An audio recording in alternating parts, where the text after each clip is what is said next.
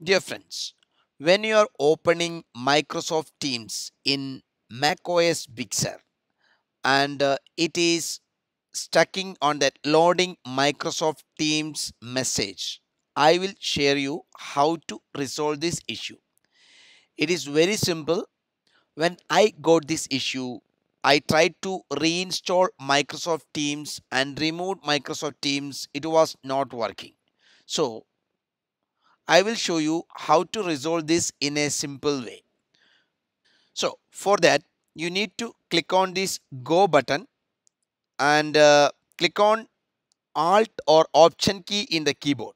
Then you will get this library option here.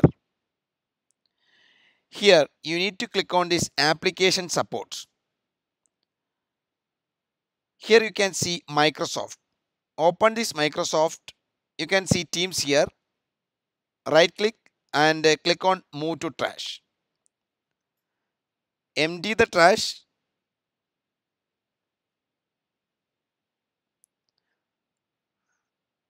and you need to download the Microsoft Teams from the Microsoft website.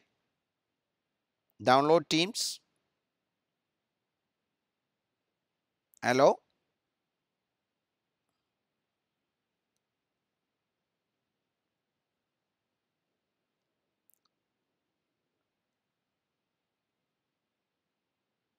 Double click on Teams and click continue. Install. Put the password.